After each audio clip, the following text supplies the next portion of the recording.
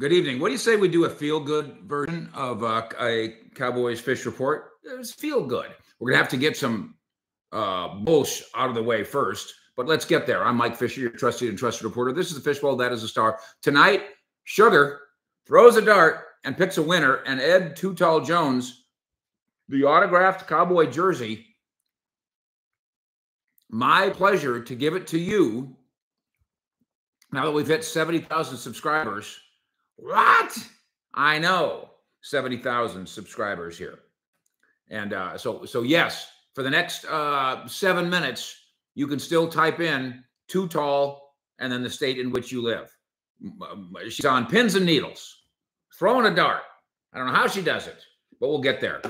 This is going to be a feel-good version of the program, first of all, because of Too Tall.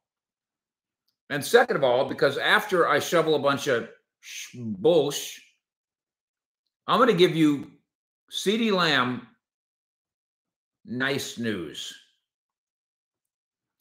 There's been this phenomenon over the course of time on TV news where, boy, it's all blood and guts, and if it bleeds, it leads, and that kind of thing on the news. And then every once in a while, there'll be a movement, and it usually manifests itself in morning television where it's like, good morning, Birmingham, and it's a happy, smiley show.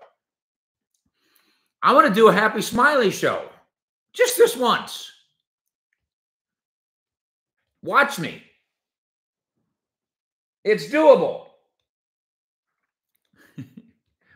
But first, this is the Fishbowl. That is the star. And inside the star, of course, ever since the Cowboys lost to the Packers, there's been a great deal of negativity, and I think most of it's justified. Some of it is crazy conspiracy. In fact, the first crazy, I'm going to do this off the top of my head. I'm going to rattle this off. All the crap. It's almost like the Billy Joel song. We didn't start the fire. And then you could go through all this stuff. It starts with the Cowboys lost to the Packers. And not only should Mike McCarthy be fired, but did Dan Quinn not try hard enough to win? Because did you see him be really nice to that Washington fan a couple?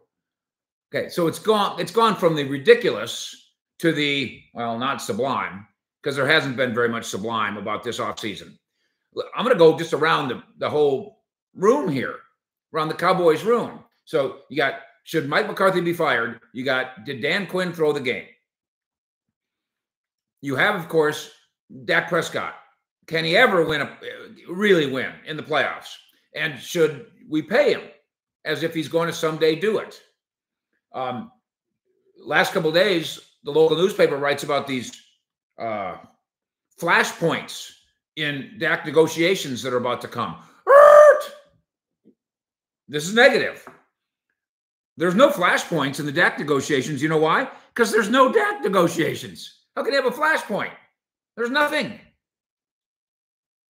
The owner announced that there would be nothing. That could change. But that's what he said. There's your quarterback, running back. You had Derrick Henry saying, I would have been interested in coming to Dallas, and they didn't even call him. And you may now, and this will be about as feel good as it's going to get in terms of a free agent signing, I'm afraid. You may bring back Ezekiel Elliott, if only because it feels good, which isn't a good enough reason. You had not one, but two offensive linemen leave. And you're crossing your fingers that you're going to survive in the offensive line. You've got big questions about Schoon, and they don't go away. And I hope he becomes something. Wouldn't that be great? Seems like a nice kid, a big body.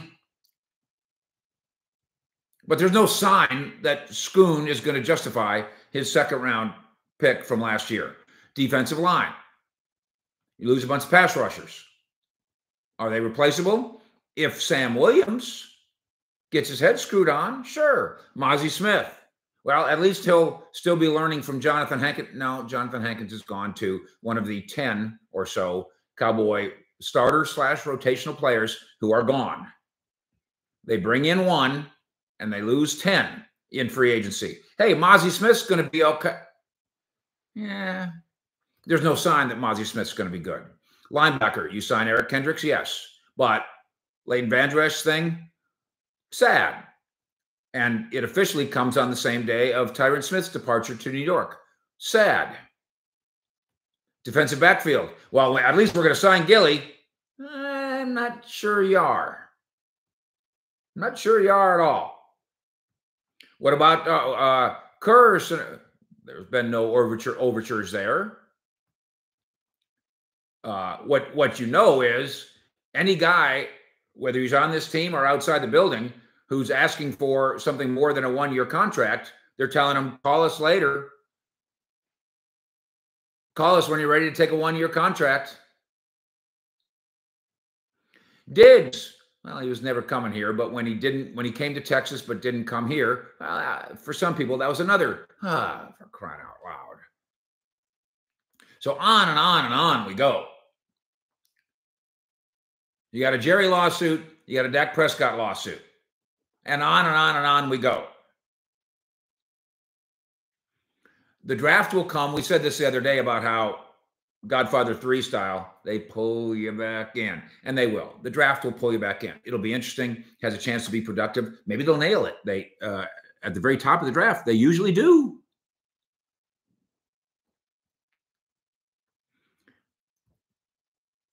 That's all the negative stuff, and it's a lot of it that I can think off the top of my head. Am I missing anything? Trying to go through the coaching staff. Joe Witt, of course, was going to go. You retain Al Harris. I know the public is excited about that. Mike Zimmer's here. But he's on, presumably, a one-year contract like everybody else, making the whole organization a lame duck organization. And we have these gurgling, burbling rumors that people inside the building don't have a lot of faith in what the Joneses are doing right now. Don't seem very inspired by it all. So there's this mountain of negativity. And then here comes a series of CeeDee Lamb stories. One more troublesome than the next.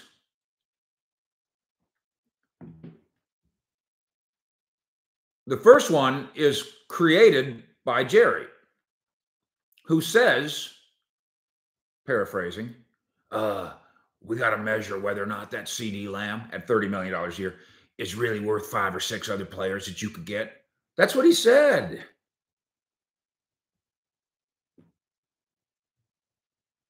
And so naturally, the media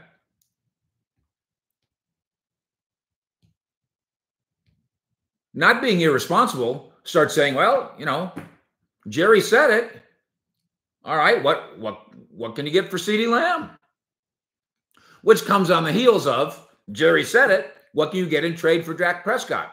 Which comes in the same bundle with, well, now there's negative things being whispered about Micah Parsons. What are they doing?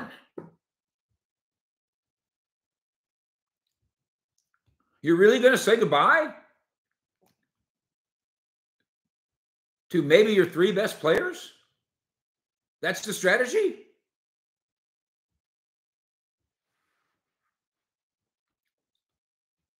So along comes CeeDee Lamb. And I believe this was Sunday with TMZ. And they found him in the airport or whatever. So this isn't CeeDee Lamb's full reaction to all the stuff. He can't possibly be aware of all the stuff that's out there. But there is this trade idea. Well, you know, could you trade CeeDee Lamb for a 1 and a 3? Tomorrow on this program, could you trade Dak Prescott to the Raiders? That one has gotten that speculative media proposal has gotten such legs that now it's talked about on national talk shows. Like it's a real idea.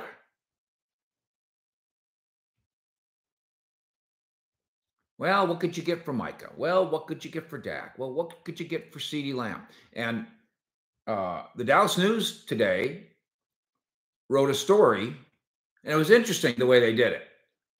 And because I've been doing this for 40 years, I have some insight into how and why you do this. But they basically wrote a news story saying that CeeDee Lamb's going to hold out.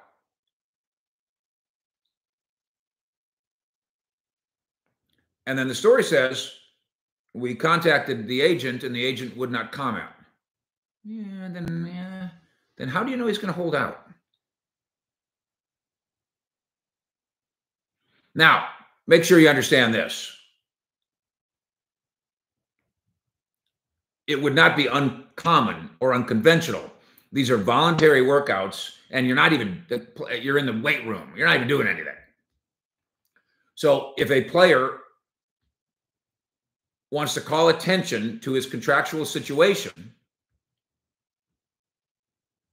not participating in voluntary workouts is a fairly innocuous way of doing that. And maybe CeeDee Lamb will do that.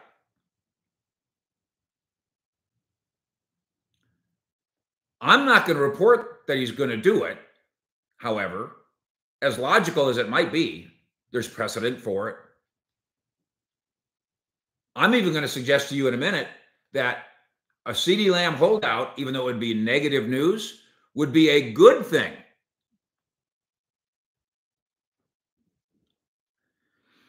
But I can't report that CeeDee Lamb's going to hold out because nobody's told me that.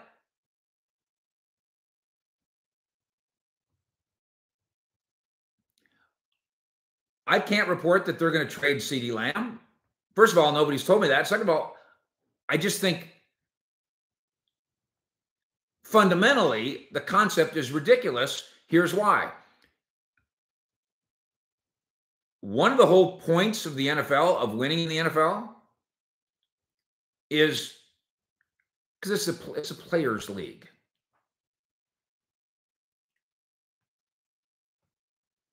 Incredible player. Now, you need bonding and you need coaching and you need luck and all that. Incredible players. Big time players win the games. Hadn't happened often enough yet for Micah or Lamb or Dak, admittedly. But, Jerry seems to be pushing this, as I've called it, this, Rocky Balboa, Rudy at Notre Dame, Bad News Bears, Hoosiers thing. We're going to do less with more. It's not how it works in reality. In reality, Rudy got his ass kicked by real football players. Right? In reality, the Bad News Bears coach, Walter Matthau, was a drunk.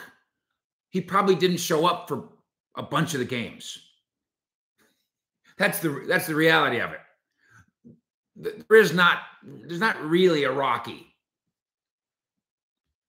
Sylvester Stallone in person, he's thick. He's not even tall enough, barely, to be a heavyweight champion. It's not real.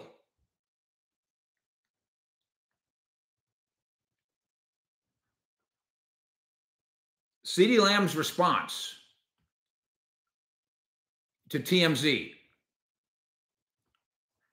and I won't get into all the, he said a few things. By the way, the Bree Fund, the super chat tonight, Dean Graham, $5 pitch in last couple of seasons, 88-4. We're doing something together. Cooks and Tolbert last season off too. Yes, that's a great point.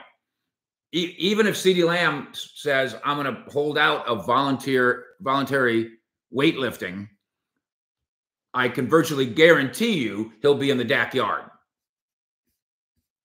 Up the road. Just up the road from the Star. Guarantee it.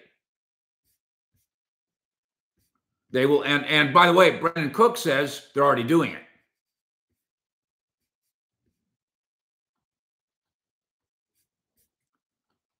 So CeeDee Lamb does this quickie interview, surely with some of these rumors in his head, and says, I will be with the Cowboys. I'm playing for the Cowboys. And a contractual disaster, by the way, he's under contract for this year at almost $18 million a year, 17.99 million. He's under contract. That registers as underpaid. That's inarguable. He's a $30 million wide receiver. That's the way this thing is going. I believe that Jerry Jones is wrong in wondering, Mr. Mike, couldn't I go get 6 $5 million players and be better? No.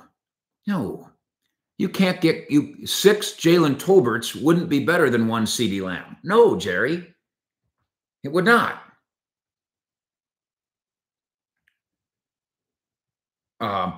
It's wearing Sean Sharif.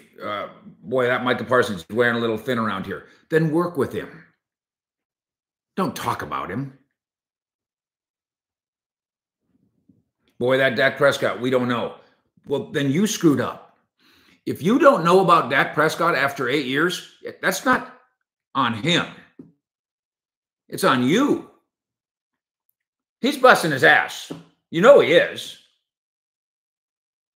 But you, Cowboys management, are the ones that flip-flop every year, month, week, day on Dak Prescott. Make up your mind and roll with it.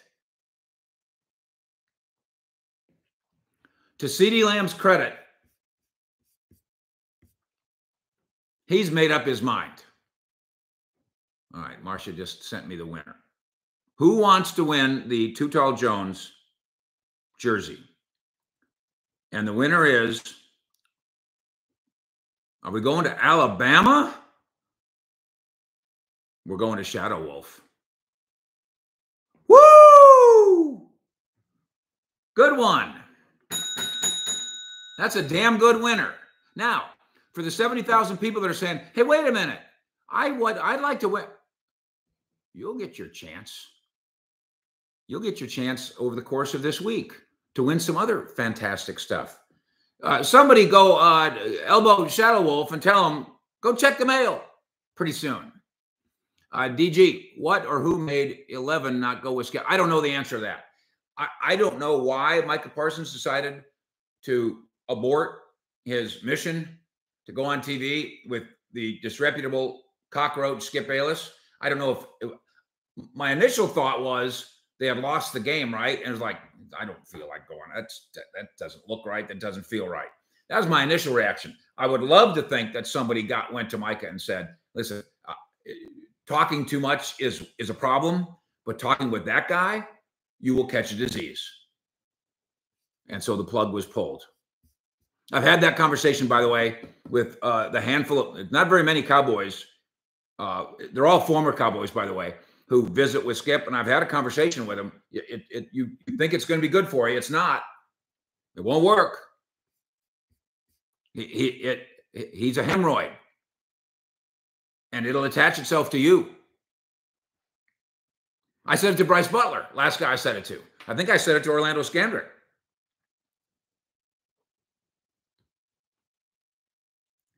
So, in summary, this has been bad. That's been rough. That's been negative. That sucks. Somebody around here had to put a smiley face on this.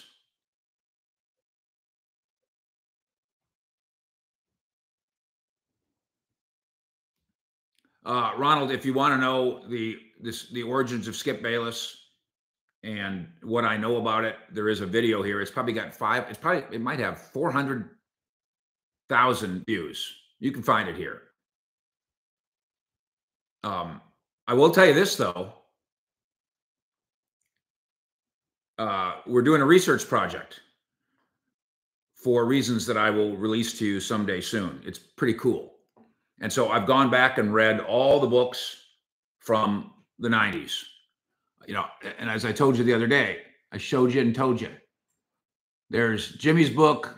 There's Jim Dent's book. I've got Jeff Pearlman's great book. And yes, obviously I got my book. And I've got Skip's. And the Skip Bayless book, the Hellbent book, about the Barry Switzer 95 Cowboys deserves to be known as the Skip Accuses Aikman of Being Gay book. And I don't use the word accuses lightly. He does it like every fifth page. He suggests something once again about how frail Troy is, how sensitive he is. And Skip writes in the book frequently. He says, a lot of people told me that they thought this was going to be a book about Aikman being gay. It's not. And then he writes another page about it. And it's accurate. It's not a book about Aikman being gay. It's not Aikman is gay. It's is Aikman gay? And this asshole knows that's the exact same thing. And the reason was told back then that the publisher said, fine, we'll do another book. What do you got? Is because Skip told them. I got a Is Aikman Gay book. Oh, I've also got Is Aikman a Racist in there. Would you like that? And the three themes of that book, Hellbent, are 1, is Aikman gay? 2, is Aikman a racist? And 3, thank God Skip, and I'm not exaggerating, Skip suggests strongly in this book that the key figures of the 95 Cowboys were Jerry, Aikman, Irvin, Switzer, and Skip. And I shit you not.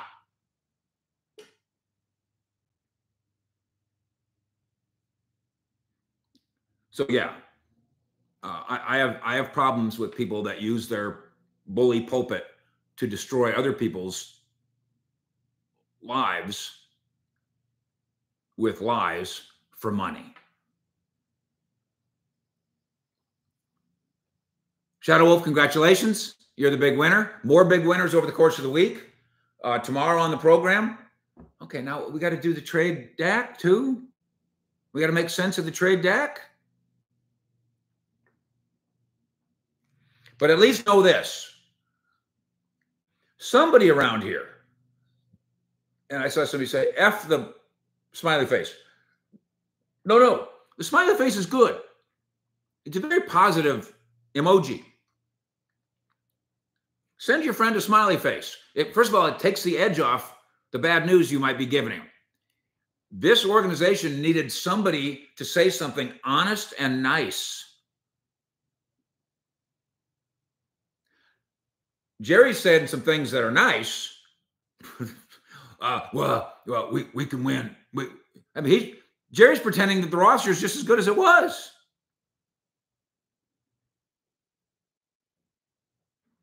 Rick C. Skip actually claimed that Jimmy asked him about drafting and about the acquisition of Charles Haley. And that is, he has indeed claimed that. And obviously it's ridiculous. And furthermore, Jimmy's gone public and said it's just another one of Skip's lies. He's outrageous in all the wrong, icky, almost evil ways in the methods that he uses to hurt people for money. If you've never heard my Alexander Wright, they're about as sweet a kid as ever came through here. And Skip Bayless destroyed him because he needed to write a column in his fax newsletter. Yes, he was faxing out his column to people because nobody would hire him at that time. Go get my Skip video. You'll see. That's enough of that negativity. I am applauding CeeDee Lamb.